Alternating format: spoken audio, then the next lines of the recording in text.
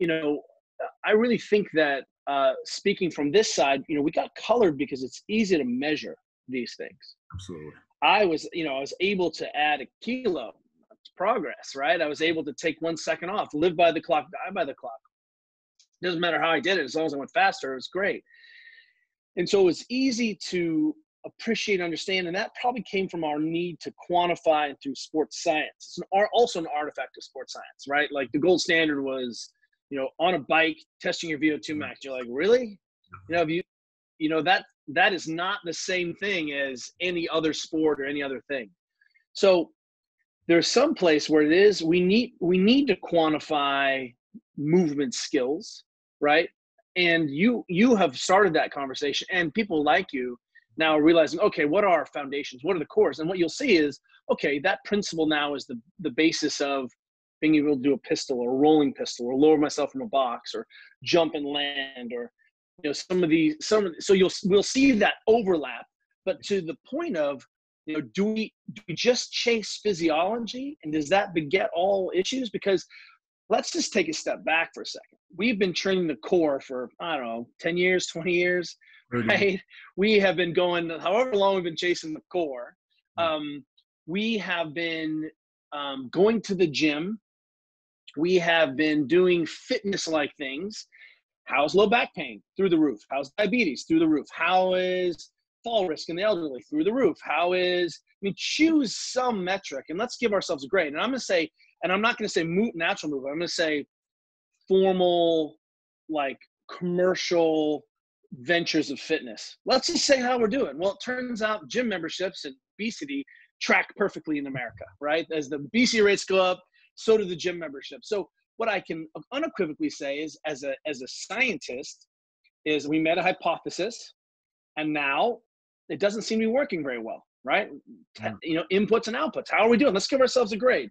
Are we moving well? Well, our kids are a minute slower on the mile. Their trunks are weaker. ACL injury rates are through the roof on boys and girls. It's like an epidemic. So let me just tell you how it's going. It's not working. Yeah. Yeah. I mean, that's my central argument behind Evolve Move Play, right? We're missing core nourishments, and we're failing to understand what motivates people to move. If you're not helping people move in a way that taps that's right play states and gets them into flow, they're not going to be retained over time. Welcome to the Evolve Move Play podcast, where we bring you the most interesting and enlightening conversations around movement practice and how you can become the most heroic version of yourself through pursuing movement that's relevant to your nature. This is a podcast that's going to feature some of the top movers in the world, some of the most amazing movement thinkers, and people from fields that are related to movement as far afield as evolutionary theory, strength and conditioning, and everything in between. So if you're interested in movement, please stick around. And if you like our work and want to support it, please consider supporting us on Patreon, because this podcast is completely listener supported. We don't want to take any advertising. We don't want to interrupt your experience of watching the show. So what really helps us get the best thinkers on, have the time to put these together, have the best quality for you guys as far as audio and video, is your support. So please consider supporting us and enjoy the rest of the show. Hello, and welcome back to the Evolve Move Play podcast. Today is our 50th episode. We started back in 2016 with Kelley Starret and Juliet Starret as our first guests. Kelley's back with us today for our 50th episode. We also interviewed him last week. We wanted to continue the conversation because we got cut short, and this became another great one. It's always good to catch up with Kelley, and this was just a really fun and enjoyable conversation. In the last episode, he talked about, how he maybe hadn't respected and taken enough attention to natural movement and parkour. And so that becomes the starting grounds for this conversation, which goes deep into play and how we deal with kids and how we physically educate people, and how all of this comes together. So it's a really interesting conversation. I think you guys will enjoy it. Since it's our 50th, I would just say, if you want to support us, check us out on Patreon, help us keep this going during coronavirus, during everything that's going on. Also, we do have our online natural parkour course available again. We're really excited. We got a lot of people coming in, getting involved, getting moving. This is something that you can do without access to a gym. and we're really excited about the community that's growing around it. So if you are looking for something to do, if you want to keep your body moving, if you want to get out in nature, this is a great time to get started. So that's all I'll say. Without further ado, Kelley Starret. So as we were finishing our conversation last week, you were talking about how you, when we first met, you could have gone deeper into natural movement and parkour. And I was really intrigued by you saying that. And I was curious if you could expand a little bit more on how you're thinking about that and what that looks like for you going forward. Well, what's interesting is that you cannot deny play, movement, freedom. I grew up in the mountains. I grew up climbing and scrambling and Klettersteig and jumping. And we had, I think it's you who told me one time, or it was someone who basically did a informal study that kids who could do pull-ups grew up with a tree in their backyard, right? That sounds familiar. That's me. Yeah. Well, it turns out I climbed these pine trees that were like 100 feet tall in Germany. We had these trees, and it was impossible to fall to your death because of the way the branches were, right? And you could just climb and climb. There's no exposure. All we did was climb. And we would see, like, we'd climb these epic trees. So part of, I think, what I understood was I came out of a tradition where we skied, we biked, we climbed, we played, we paddled, and I still got injured, right?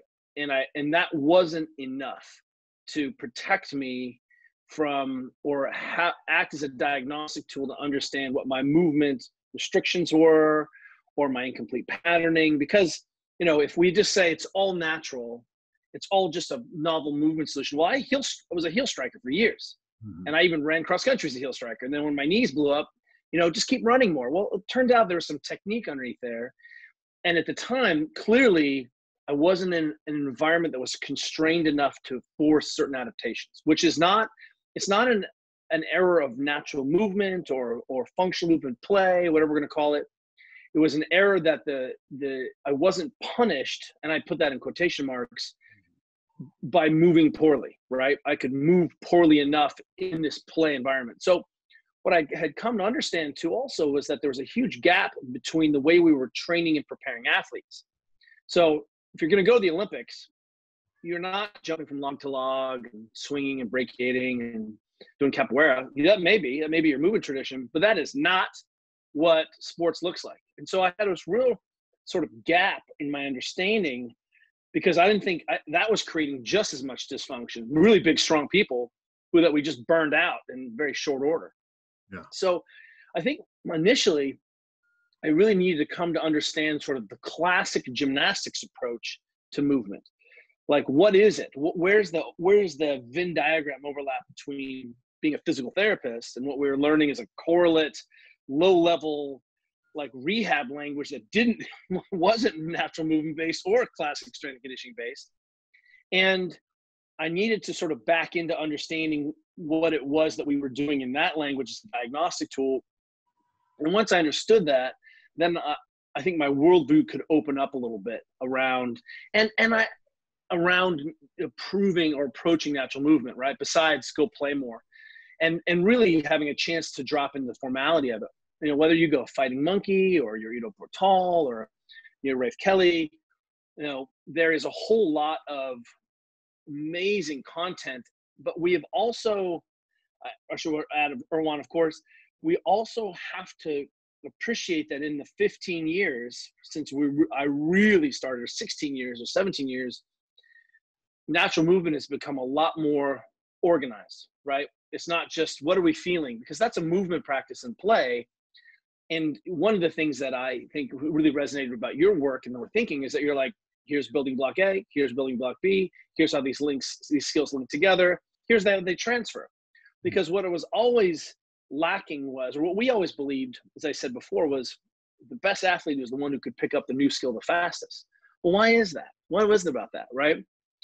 And what I saw was, gymnasts could pick up new skills fast, but, if I took potentially natural movers and threw them in a different environment, it didn't necessarily automatically beget better functional output, because 15 years ago, it was highly regionalized, tribalized. People had an identity. I'm MoveMat, I'm CrossFit, I'm an Olympic lifter, I'm a power lifter, I'm a strongman. You know, nicks we should never meet in the middle. And now we're just more evolved. So I really can appreciate that. And also I have kids now. And the question begats, like, if I'm trying to create these great athletes, and when I mean someone who can go into the environment their whole lives and play and be prepared, does that look like just kettlebell swings and push presses? Maybe missing some things there, right? So that's really where I think I have come to understand and appreciate this language. I mean, I'm sitting here, sitting on the ground talking to you, you know, like, you know, so again, you know, in my evolution, you know, I used to be a lot more severe, as we talked about earlier, and I'm less severe. And I also really appreciate that people live in cities. People don't go outside. They don't have time to go outside and play. They're not going to jump around. It doesn't feel good. That's not even a good conversation, or it can be a difficult conversation to initiate with someone who's never moved, much less exercised. Not that I think SoulCycle is the answer, don't get me wrong. But, you know, what we trip on is, wow, where do we put this in? You know, because if you come to one of my classes, you know, warm-ups look and smell and feel a lot like movement play, right? Because that's really a good way to get prepped. You know, I just picked up David Weck's jump ropes, and I'm trying to figure out, how do I add more rotation into my diet? You know, what's a different way I can warm up than the way I've been warming up for 25 years, you know? So how do I keep adding skills to this thing so that I become a more interesting, turned on mover? So I think that's the long answer to your question, right? Yeah, that's really great. So a couple things that came up to me. There's so much to dig on there, but you said Olympic athletes don't prepare this way, right? But they did in the past, right? I don't know if you've seen this beautiful YouTube video of, I think it's the Polish wrestling team from the 1960s. And they've got these Polish wrestlers doing acrobatics, doing barbell lifts, right? But they're also running through the woods, jumping over creeks, running up hills, vaulting over things in the snow, right? They're picking up huge logs and tossing them over their head. So, you know, and one of the things that I've thought about a lot is the pedagogies that we develop, they'll exist within the ecology of how we move, right? That's right. So if you take some kids who roughhoused every day, ran around in the woods every day, and you know, and played tons of games and tons of sports and flipped off cliffs and stuff, and you put them in a formal training environment, and you want to create some adaptions real quickly, they're going to allow them to be an athlete. More of what they're already doing isn't necessarily going to take them over the edge. Something powerful and targeted like a barbell is going to be great, right? I think about this in reference to martial arts. It's like maybe a traditional formal education in how to punch is useful for someone who can map it to having punched somebody in the past, right? But you take a bunch of kids who've never been allowed to be physical together, and the likelihood that they're going to take your shadow boxing drill and be able to get good perception action coupling to be able to fight somebody without ever physically touching another person is zero. Yeah. And so I think I agree with that. You know, we used to play a game, you know, that had a really inappropriate name, but basically someone would pick up a shirt and then everyone else would try to tackle that person, right? Splat the brat. Splat the brat. And what we did was, it was 100% participation. Everyone could play. No one got hurt. And if you were worried about getting tackled, you dropped the bait, you know, but what ended up happening was all self-limiting. Very fit kids picked it up and ran a lot. You learned how to fall, you learned how to tackle, you learned how to do what you needed to do. And, you know, I agree with that. And then what I just don't want to say is, you know, should kids be in these formal movement? There should be play. Like I've been saying for years, I'm like, does your kid have an aerobic sport, right? I mean, are they exposing their lungs once in a while? You can do that any way you want. I don't care, right? But are they breathing hard? Because what we found is that the kids who grow up breathing hard are hard to catch later on. Cross-country skiing, running, playing, swimming, soccer, name your sprints. I don't care how you do it. Are your kids breathing hard, yes or no? Do they have a sliding sport? And that is, are they skateboarding? Do they bike? Do they mountain bike? Do they ski? Do they snowboard? Do they surf? Do they scurf? Like being able to take that input, make real life decisions, process, plan for what's going on, right? Do they have a hand-eye coordination sport where they can really understand what's going on, catch a ball, make that complex? And all of a sudden, you start to see that you're really creating this movement environment. I would love some formal ballet, some fighting, some gymnastics piece in there too. And all of a sudden, you really like you say, there's so much richness in there. The pathways have been set. And then when you're ready to plug them in, you can plug in a pathway. Yeah. But the problem is the next conversation, just more of everything doesn't beget better technique, right? It ends up being sort of the superficial idea of circus school. We have incredible circus schools here. That's highly technical. It's not just willy-nilly expression. I'm on the silk. Dude, it's so technical. At some point, there's a conversation about technical ability that has to happen, shoulder position, movement, right? There is not a just play more. Otherwise, we wouldn't teach any skills anywhere, anytime. So yes. So the idea here is there is some threshold where we say, okay, here's as ready as you need to be, or as ready as you can be given your environment. Then we can layer on some formality. The problem is today, we don't have any of that environmental background, play, richness. In fact, it is like if we put that as a vitamin, we all have rickets, scurvy, right? All of the things that you have, and we're having to teach everything now without any exploration, without any fun. Greg Glassman made this example a long time ago. He's like, look, if we wanted to learn how to unicycle, one of us bought a unicycle. We held on. I went, you went, I went, you went. We just played and played. Someone discover something, teach it. The number of falls and hours of deep learning that went on there, insane. Now you're like, I belong to 3 unicycle Facebook groups. I've downloaded the unicycle app. I have a unicycle sensor. I haven't even unicycled yet, and I'm so far removed. And yet my ability to learn, pick up a unicycle skill in that second case is faster. I pick up new skills more quickly. But I don't learn, and I'm not good at not falling. I'm just good at learning the skill really quickly. So there's got to be a foundational back and forth play around some of that stuff, right? I agree that there is a this is the conversation that we had the last time, right? This is the core conversation that we need to have in kind of physical culture. Is there's some big missing pieces that come out of play and natural movement. And there's also dance, fighting, movement solutions. But there's also the reality that there are tools that come out of the formal background that allow us to attain skills and powers that are not the norm for human beings, right?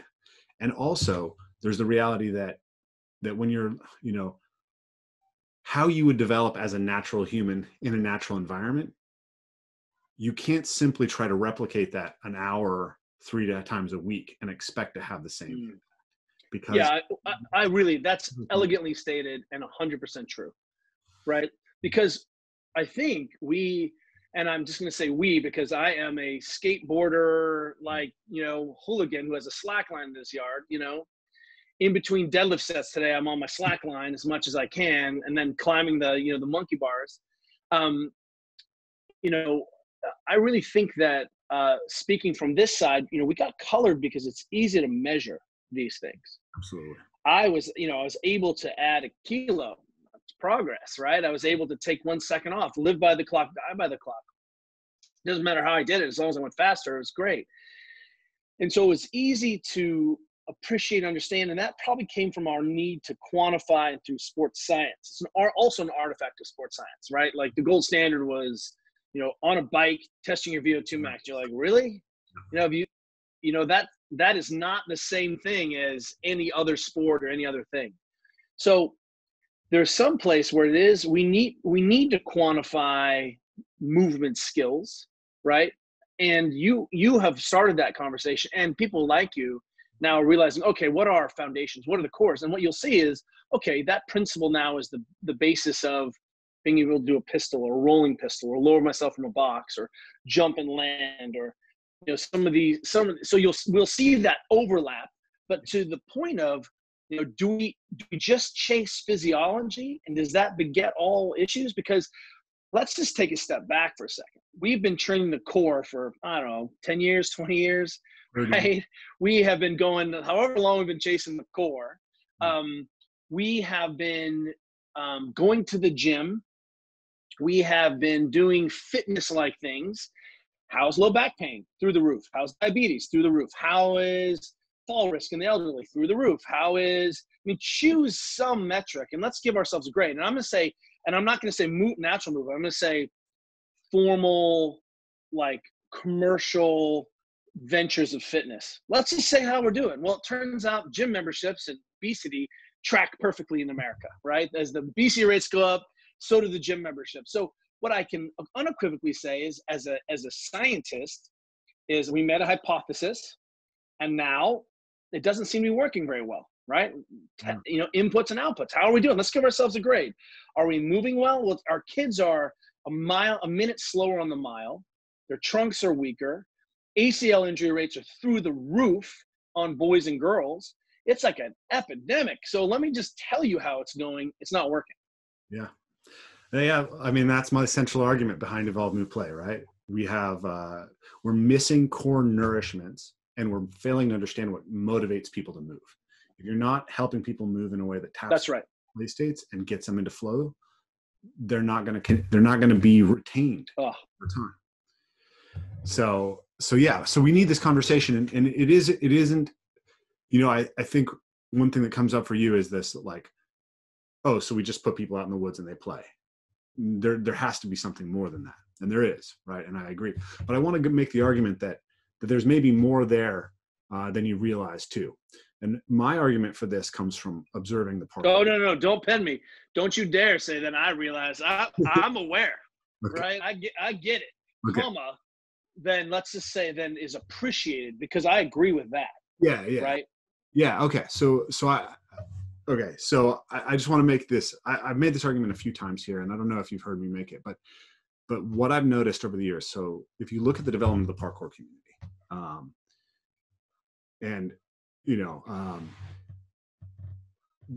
essentially in 20 years, you see parkour athletes go from a handful of people in the world who look like total amateurs to a large cohort of athletes who are competitive as athletes with any elite athletes in any sport, right? So, I have friends who do triple backflips off of bars outside and double twisting, double flips, right? These are skills that onto another bar. Maybe not onto another bar. My buddy Nate Weston does side flip precisions onto bars. So he's done a side flip precision, bounce back to double backflip. So these are skills that would be rated at the top. They'd be rated E skills on a scale that goes up to D, but where almost nobody competes at D in gymnastics, right?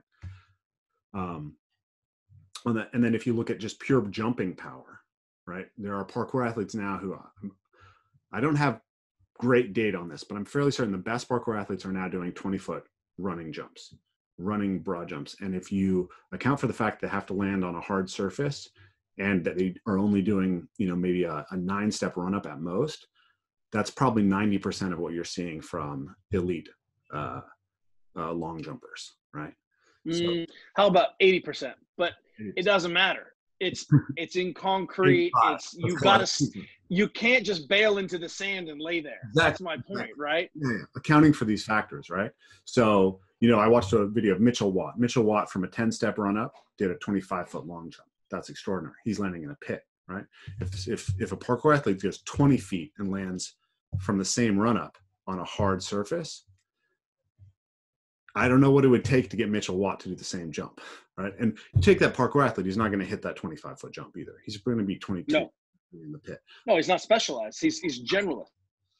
But my point is that when you cross compare them, they're at a very high level now. Hey, we're back. Sorry, you broke up there for a long time. You started with you were responding to. Well, just the idea is that, like, what we're seeing is hyper specialization again in the community, right? Where the elite athletes go up, and that's no different than CrossFit or Olympic lifting or BMX, or right. So the real question is, like, you know, if those, we're seeing great athleticism expressed across any domain. I'll take, my first pick will not be the gymnast, it will be the parkour athlete. My first pick will not be the long jumper, it will be the parkour athlete. Like, parkour tag is something I watch obsessively. So it is the greatest game there is. Oh yeah. Okay. Well, man, now you're really getting me excited. So I wrote this article. I'll share with you. I'd love to have your feedback on it, called, Aliveness and the Universal Human Athletic Blueprint. But the basic argument is that when we expose ourselves to a broad set of constraints, we attune the nervous system to being better at solving problems in general. And there's a specific set of constraints that are highly relevant, which is basically, can you move through your environment well, right? Can you move an object around well? And can you move with another person well? So you have to have something like parkour, something like a team sport, hand-eye coordination, ball sport activity, and you have to have opponent processing, wrestling, grappling. These are the I agree with that. I really agree with that. So the reason that I brought up the parkour example, though, is not that, okay, all these people have done it. What's interesting to me about the parkour athletes is they did it without support, right? If a parkour athlete is doing a triple backflip and a gymnast is doing a triple backflip, the gymnast started when he was 6, and he's had a coach with him the entire time, and he's been training 40 hours a week, and the parkour athlete has been training 10 hours a week since he was 13, and he's doing it on concrete. Like, that says something really interesting about the ability of learners to self-organize, which isn't to say that only through the self-organization process are we going to optimize it, but it says something that I think is pretty profound. Like, we have to look into, how are these athletes, and we talked about movement, right? What does the movement quality of these athletes look like? You came to my gym and you saw people with collapsed arches and knees, and true, you'll see athletes like that. And even 10 years ago, a lot of the best parkour athletes still had janky as hell looking movement. But if you look at most of the best parkour athletes now, you see like a universal, beautiful archetypal squat pattern every time they land. It has to. The environment is set up to punish that poor movement and to punish ineffective technique. I don't know if I would buy into the hypothesis that parkour is better at organizing the brain or some aspect of development because the gymnast does it with more practice. I would say that the hyper replicable technical nature of the demands of what the gymnasts do require that. Mm-hmm. But it's notable to the point of, I don't think you'd see Simone Biles unless Simone Biles was Simone Biles in that gymnastic environment, right? But I think it is notable that when you are going to crash and burn, you make decisions that are very different. And, Stephen Collar calls it transient frontality, right? Which is, your brain gets into flow state and you are learning quickly because it's play and because you are going to fucking die. You are going, you will make very different decisions, or you will short circuit your decision making until the skill is dialed, right? Mm-hmm. If you're jumping into a foam pit, it's very different than making that first leap from bar to bar when you have something at risk and at stake. And so I bet that if we, got in there, what we'll see is the environment really does drive adaptation. And this is why coaching matters, and, being in a tribe matters, and, some of the best athletes in the world. I mean, if we just took, one example, CrossFitters, right? It's not an accident that Matt Frazier, Rich Froning, Tia Claire Toomey, Dan, they all live in the same place.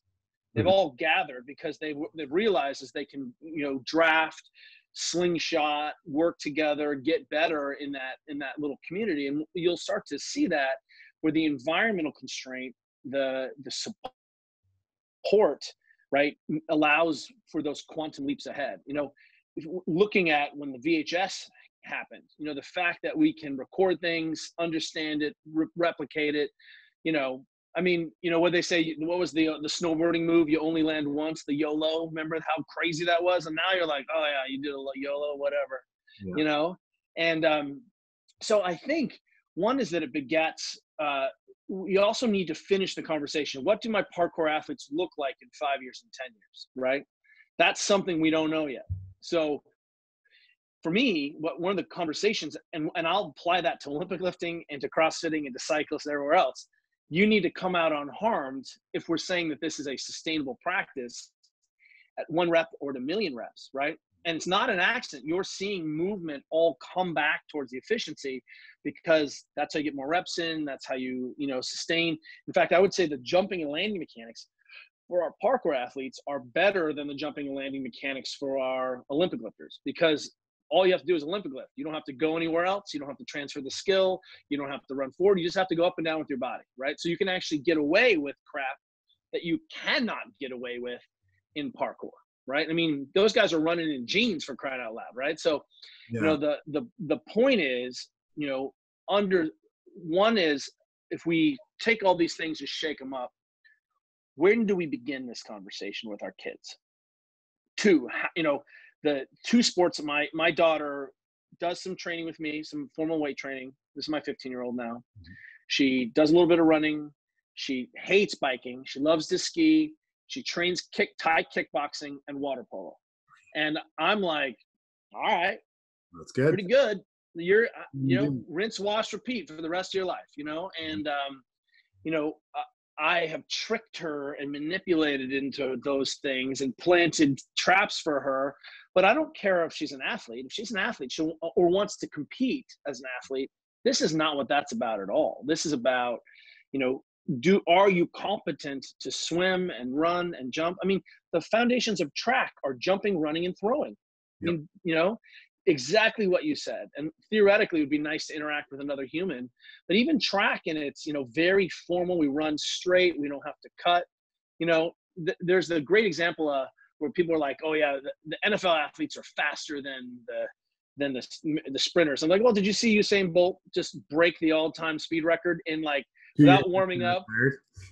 He just was like in his sweats and his fashion Pumas, and he's like, pink, right? So I'm like, okay, but he does not have the ability to cut and land and take a load and roll and swing and catch and prepare and listen to someone else. So who's the better athlete? I'll take the rugby player over the Olympic track sprinter. What do you, if you don't know what the task is, Tyreek Evans is a better runner, right? He can adapt to more situations, which is where I'm really interested in this idea of perception action coupling. How do we do more training that feeds the nervous system solving problems so that it gets better at solving problems across things? So one of the reasons why I think and the problem isn't, oh, now it's heavier. Okay, that's one problem. And I want to say that, one of the things that I appreciate, I'm like, look, do you have the skill? Great. Can you do the skill when your heart rate's high? You can't. Okay, so the skill's integrated.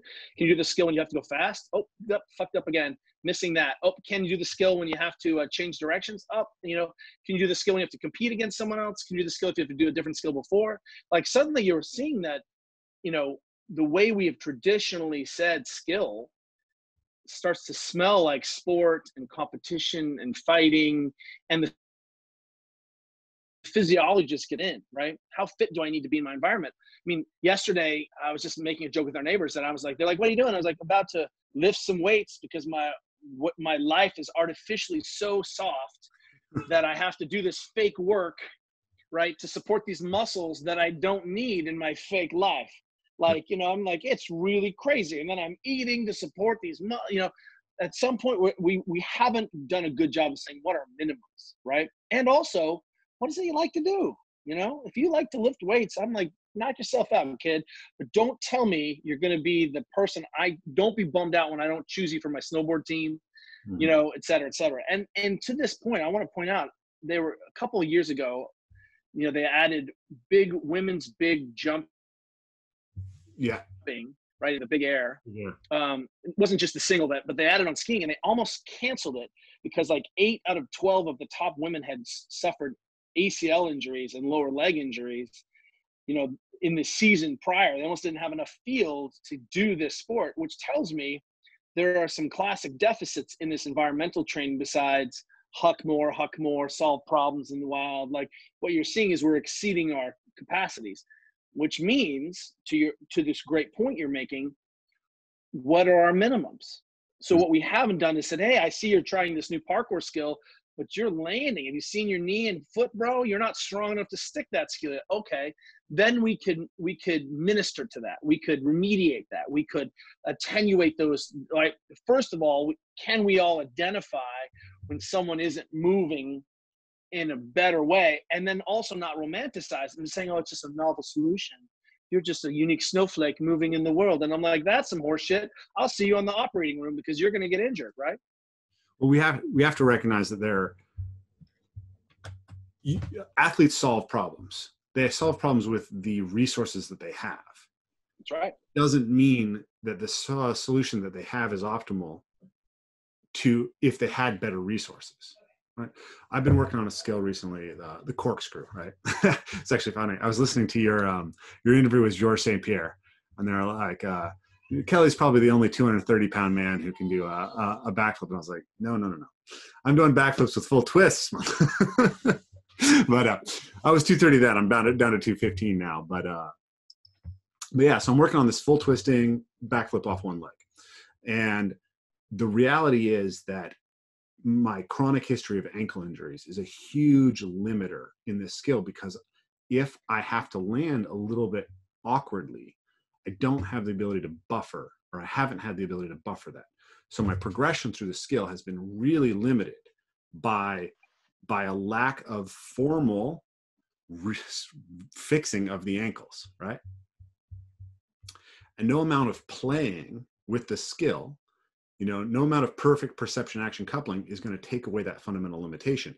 And I could learn the skill by routing around it and find a solution. But as I go up that chain of here's the next skill, I'm going to keep hitting that hurdle. That hurdle is going to keep slowing me down. And I will say that is not endemic to freestyle athletes, for lack of a better word, or natural movers. Yeah.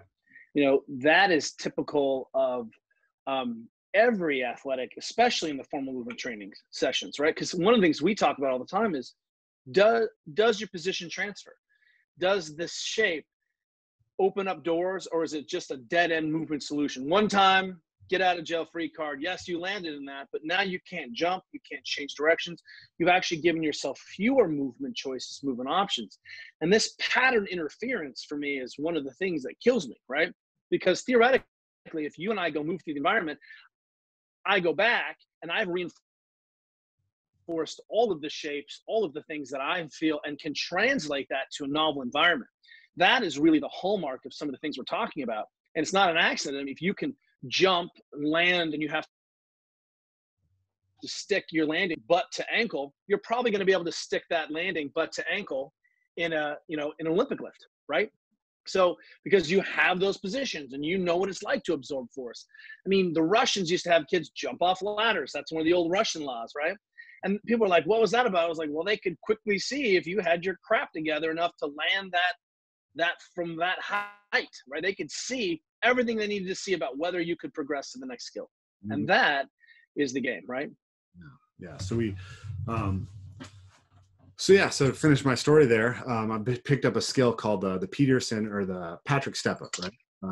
Ben Patrick, Athletic Truths Group, you may have been familiar with him, but it's freaking great because it forces me to get into dorsiflexion and opens up my ankle, and it's highly specific, and it's not play and it's not fun. But it is necessary. We need a balance. But my thing is that when we talk about GPP in general, we've ignored this perception action coupling aspect of it. Yes, 100%. And when we're thinking about somebody who is trying to be a good mover, doesn't have a specific sport that they're outputting towards, if we only give them the physiological stuff, we're doing them a disservice. Oh, no, not only disservice, we're crippling them. Yeah. And what we're done is we was like, you're prepared. You went to Soul Cycle and you swung a kettlebell and you did a bunch of burpees. Go crush yourself. Yeah. And I think I'm like, ooh, like what part of that do I own? One of the things I walk into a room for, I walk into a room with coaches all the time and I say, how many of you coach someone for 10 years? You know what their athletic development, and that's only 10 years. I mean, but have you coached a single person through a lifespan of 10 years? Because I have some athletes now I've been coaching for 16 years. Like me and them, 16 years. And I own all of the errors, all of the mistakes, all of the injuries. And as I have progressed as a coach over the 16 years, to see what those people can do is really profound right now. But I've actually seen their development. I've seen the inputs and the outputs from it, and understood their life and understood their stress and understood all the injury histories and all those things. And, Ken Burns, the documentarian, has a sign in his office which says, it's complicated, right? And it's okay that we recognize that it's complicated. You're coming from a different place. You grew up wearing, you're part of some Swiss alpine ski cult and you wore ski boots all the time. Okay, that's your background. Great. Who are we today? But I think it's an opportunity for us all as coaches and teachers really write the right word, to be able to identify when something isn't working and not just go harder into the pain of, we just need more skills. We just need to go more, you need more repetition, more practice, but to become curious now and say, well, is this a fundamental error in your abilities to be able to do that shape? Or we progress too fast? Is this the fact that you just don't have any hip flexion? That's why you can't backflip, because you just can't tuck. Yeah. That's your problem, bro. You can't tuck, or do you have an injury history, or are you just good old fashioned weak? Rarely do I see weakness as the limiting factor, right? That is the number one thing that doctors and physical therapists like to tell people, you're weak. And I'm like, really? Do you think someone's so weak? Like, I'm not buying it. You have to be so detrained. Weakness is rarely a problem. And conversely, what we told people for decades is just get stronger. Like, well, how strong do you need to be? I don't know. Stronger. What? How strong do I need to be? What am I doing? And there are really good coaches like Bondarchuk, who is an incredible track and field coach, who said early on, he's like, get out of the gym. You're done. You can bench press 500. Bench pressing 505 does not make you throw the implement more. What you need to do is go throw more and practice more.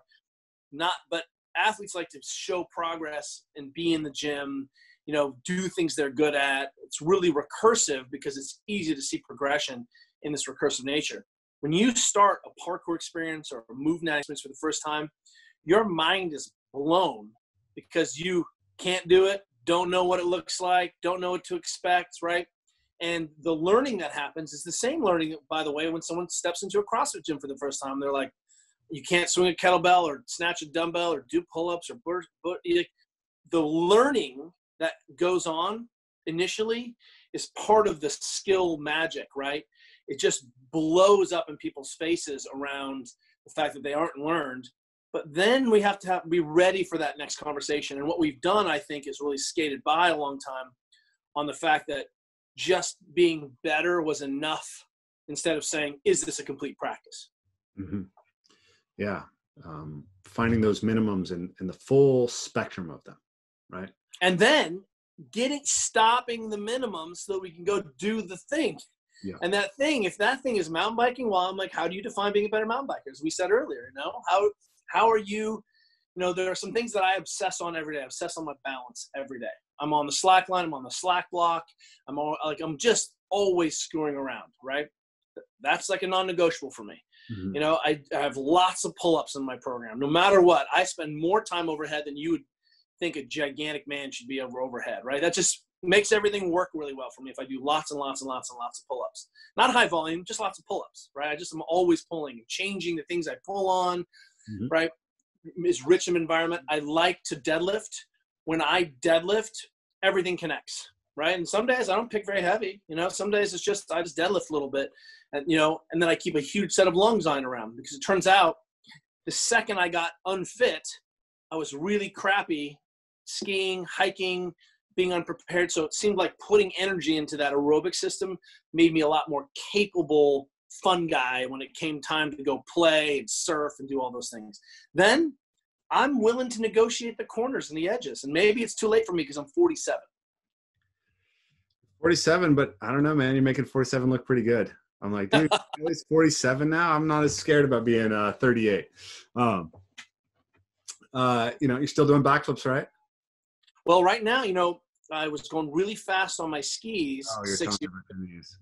and I put my femur through my tibia, and I'm probably cruising towards a knee replacement, believe it or not.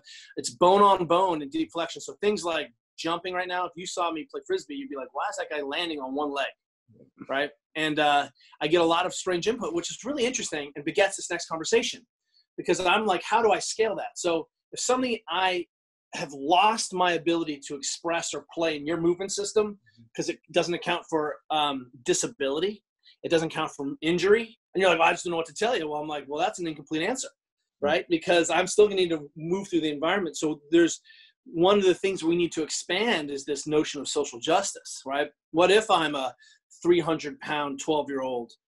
Can I still do this? Oh, you haven't accounted for that yet? Then there's still some holes in your program. So we're looking for inclusive, natural capacities. I'm not saying that. I'm just saying, pointing the finger at anyone. Like if you have a herniated disc, what does this look like now? If I've gotten into a car accident and I don't have any shoulder range, what does this look like now? So it's really important for me in my thinking that I'm always looking at, how does this scale? And does it remain some variation of it across cohorts, right?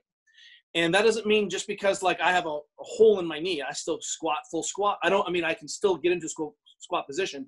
I don't squat anymore. But it turns out that has not been a limiting factor in any of my life skills. What hurts is going 100 miles an hour on my skis right now. Yeah. Go figure, you know?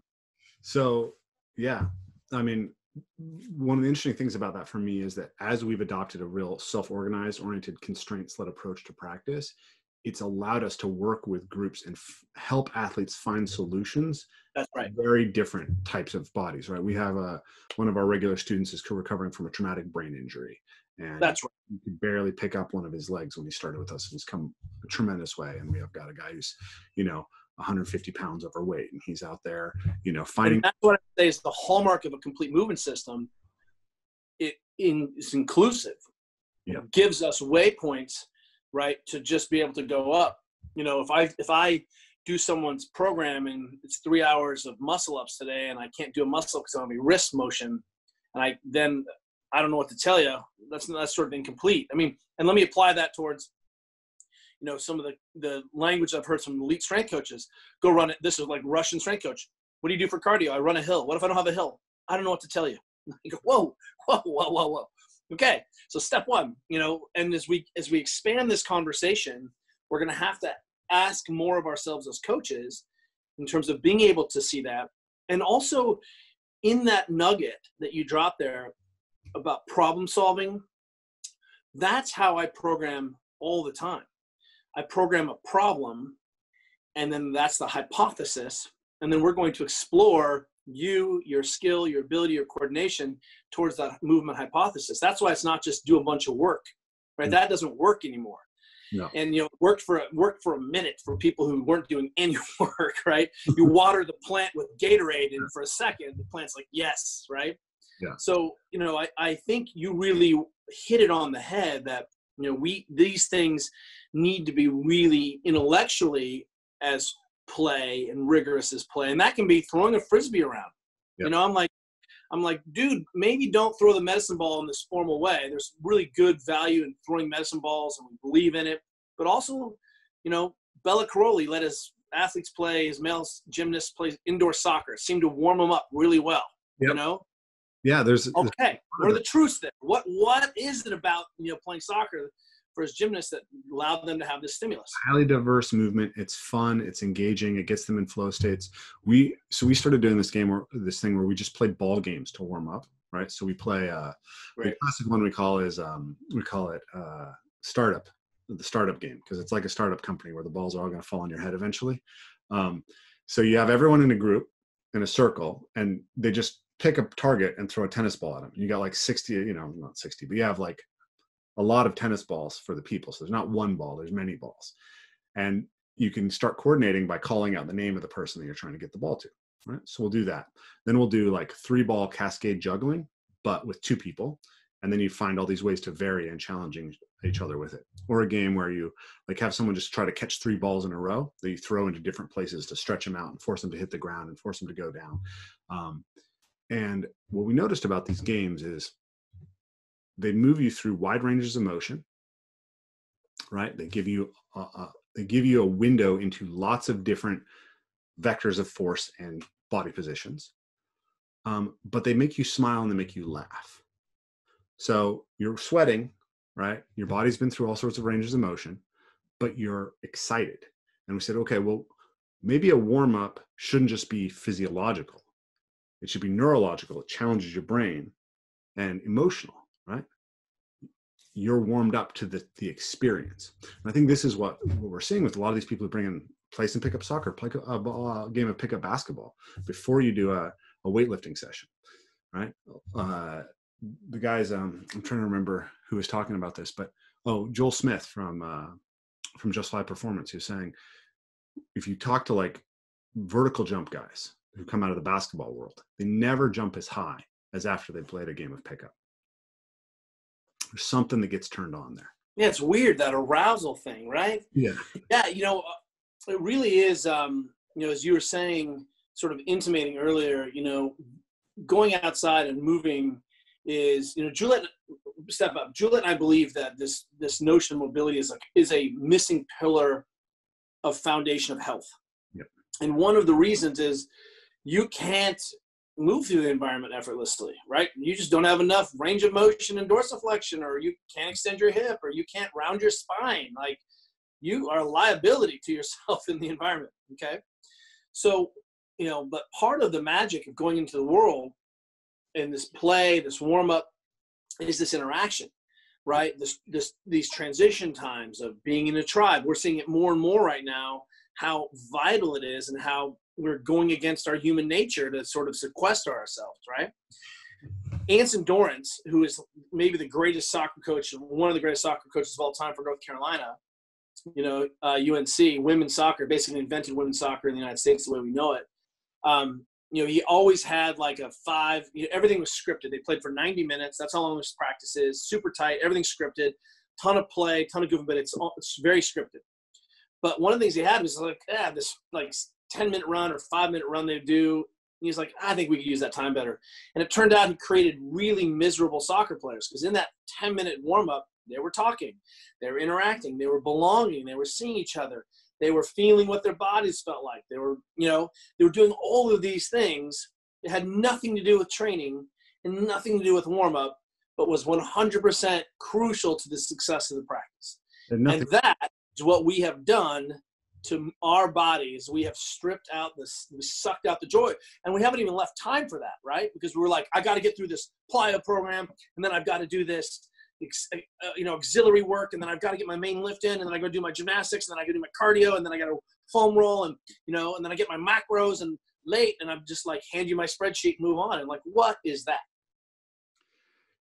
Yeah, I mean, so now we've got 5 minutes left for this interview, and I feel like we just need to have another. What I love is, if anyone actually listens to this, I want them to appreciate that these are the conversations that happen between coaches that are really important, and I'm sure they've been going on for a long time. What is essential? How do we expand our thinking? What is it that person's doing that's getting those great results? And trying to understand process.